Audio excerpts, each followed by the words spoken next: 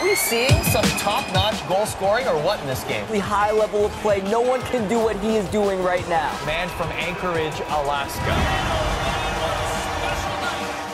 We've talked about traditional sports, esports, a couple times on the show so far, and it seems like the NHL is stepping up with its first signing of a pro player. So who better to talk about it than the player himself? Let's welcome John Wayne to the show. What's up, man? Hey, how's it going? Thanks for having me. Of course. Thanks for coming on, man. This is really awesome. It's a really cool story. Like, we see the sports, esports really stepping up right now. So just tell me about being signed by Caps Gaming. Like, how did that happen? Yeah, a lot went into the process. We had a long, lengthy interview process, and we just found out that we were a perfect match for each other, and I was the right ambassador to lead Caps Gaming going forward. As far as me, I'm super excited. It's a dream come true to be signed by an NHL organization, be the first NHL esports player. Family's excited, girlfriend's excited. Just the support that I've had from them in the community has been overwhelming. Well, how about you? Like, how excited were you? Like, has it hit yet, or are you still kind of like processing this whole thing? It just hit yesterday. You know, it's been a crazy week. Finally having time to reflect and sit on the couch by myself with my puppy. It's been a lot, but it's been super exciting. That's awesome. Yeah, I mean, it's got to be like this is really huge just for sports and esports in general. But I want to learn about you a little bit. Like, just give me some history. Like, when did you start playing the Chell games? Yeah, so I started in NHL '94 when I was a kid. Mom got it. She used to call it the babysitter. You know, she put me in front of it for hours. And I've always just loved video games, all types, mostly sports though, for the most part. So you didn't play any other games that were like competitive in nature too? You know, any like first-person shooters? It was just strictly this, and that's kind of what kicked off your competitiveness? Yeah, that's funny. I am probably the worst first-person shooter player you've ever I don't know, man. You and me, we'll have to have a competition for that. Yeah, it is not my niche, not at all. That's awesome. But it's cool that you had that competitive drive. Did you always have that, or did it kind of like click after a few years of playing it? You know, I always have. I played sports growing up. I played hockey, baseball, and I've always had that drive. Video games is a nice way to release that as well. You know, I think that's why I got into it so much. Is it was another way to take over, you know, the competitive drive, and I think that's what fuels me. I love winning, and if I don't win, I try to learn from it and be the best player I can. Yeah, that's what guarantees success. So I want to just dive into the actual like league and structure itself. So for anybody out there that's watching, just starting to get into sports, esports, especially NHL, what's the structure of the league, and what kind of leagues are available out there right now for the game? So there's actually not a league right now. They created the Gaming World Championship 2 years ago in 2018.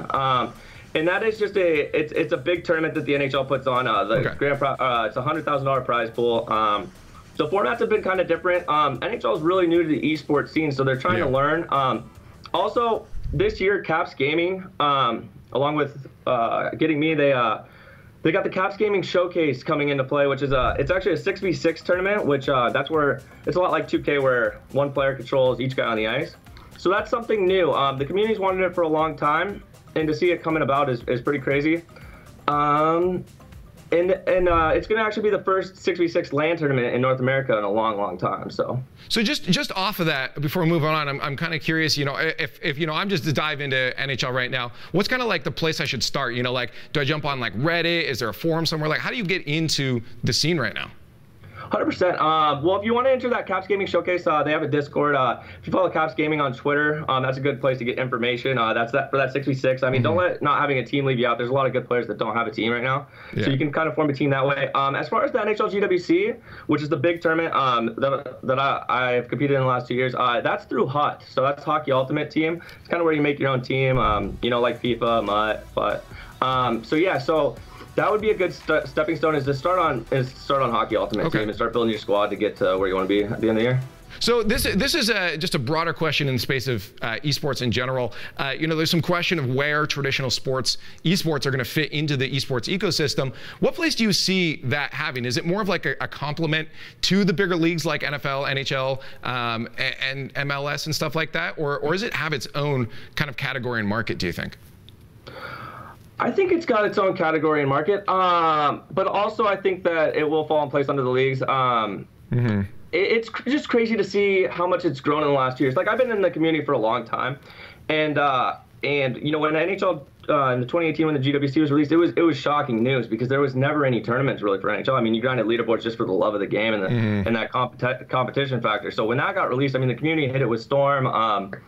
And just to see how quickly they jumped into it and how well they have done since jumping into it, I mean, I think the sky's the limit. I think with all sports games, I think that this is just the beginning and growing. So what, just on the community, what would you say to people that aren't in the scene then about the community? I mean, like, we have so many different types of communities. You know, some are wholesome, some, like the Gears scene, are very like in your face aggressive. What's the Chell community like? Very close knit, and it always hasn't been that way, which is funny. You know, Really? since this leagues came about in the tournaments, you really get to know people on a personal level. I mean, I can honestly say some of my best friends have came from that community, and I really do mean that. You know, That's awesome. I flew a couple buddies up to Alaska this past couple year. I mean, I go to see them all the time. I work for Alaska Airlines, so I fly around, and having friends all over the United States now is really, really cool. No, honestly, I'm going to agree with you. Esports in general is just really cool for allowing that, and having a community that's so close. I think that's going to guarantee a lot of success for the league and for Chell Esports. But I'm just looking at it and looking to the future, just in your eyes as a player. What would you like to see in, you know, NHL esports scene to allow that growth? You know, does it just come down to, you know, having the support staff like coaches and stuff, or is it really more on the leagues and stuff? What do you want to see in the future of this? You know, I would love to see a league. I think that, you know, with this Caps Gaming Showcase that's coming up, it's going to be really interesting to see how it performs, how it does. I mean, it's a good way to measure, you know, going forward if this game should be played 6v6 or if it should go back to 1v1. Yeah. But either way, I mean, I think a league would be fantastic, and I see that it moving that way. So I did actually want to touch on that because it's kind of like a hot topic. You know, is it one player controls everything, but then you have a bit of the RNG from the AI, or do you, in your eyes, do you think it's better to have all 6 players on the ice controlled by 6 different individuals? Selfishly, I'm a 1v1 player. That's my best game mode. But at the same time, I really do enjoy the team aspect. I mean, there's nothing better than celebrating with your friends, your teammates, you know, after a big goal. I think that that's very exciting, and I think that it does take out the RNG, like you said. So I think that's better for a competitive standpoint. So just looking like at other esports and stuff, do you follow any other right now, or is it you just kind of like focused in on the NHL scene? That's funny. I'm always on Twitch. I'm a Twitch rat. So Yeah. I even watched the COD tournament, the 2v2 yesterday. Highly entertaining, the Code Red tournament. But mostly I watch Madden, FIFA. I'll turn it all on. You know, I love watching competition. So any big tournament that's on Twitch, I tune in. So is there anything from those scenes that you'd like to see kind of transferred over, like that one esport does really well that you think would fit right into what your community is all about? I think if it goes 1v1, I think Madden does a really good job with their majors and FIFA as well. If it goes 6v6, I mean, following what 2K's done wouldn't be a bad option. And just learning if there's anything that they've done wrong, just learning from it. But all in all, I mean, I think they do a fantastic job. So looking at the game itself and just like the state of, you know, the pros and how good people are, do you think it's, you know, near its peak, or do you think there's a long way to go? You know, people still discovering new tactics and stuff? So it's funny. Last year, EA tuned the game a lot. It felt like we played like 10 different games, kind of, just because of all the tuning. This year, they put out the game and they've really not tweaked it a lot, which has been better, you know, because you can learn. I felt like last year you learn something and then it changes, and it was just really frustrating from a pro level. But this year they've done a fantastic job of just leaving the game how it is. Even though it's not perfect, it makes it a lot easier when you're trying to play at a high level.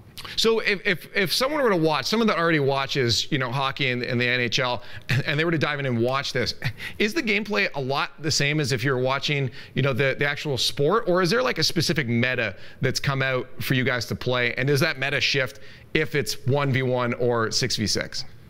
The meta definitely changes from 1v1 to 6v6, just because 1v1's it's an AI goalie, you know, and 6v6 it's a human. So, you know, in 6v6 you try to put a lot more pucks on net. Compared to 1v1, you really want to pick your shots, because it's all about possession in 1v1 more so than anything. You know, you don't want to let that guy have the puck, because if he doesn't have the puck, he can't score. But so the game modes are definitely different.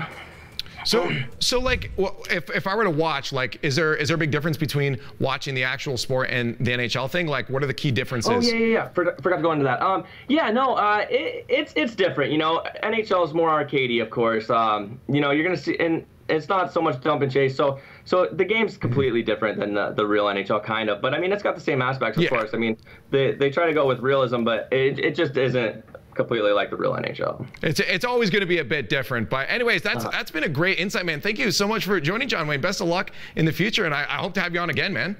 Hey, thanks so much for having me, and I hope you have a happy Thanksgiving to you and your family. Awesome. I appreciate it.